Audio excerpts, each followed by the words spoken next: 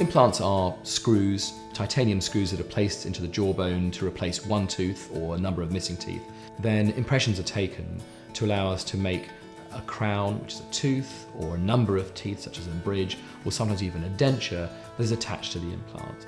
A dental implant can change one's lifestyle. It improves their function, their chewing ability, and they have that confidence and sense of security where they can now go out with friends and eat comfortably. The technology is such that reliably we can ensure that our implants are fused to the bone, and then we can build structures upon them and ensure that they are functional, they look good, and they work well in the patient's mouth for years and years to come.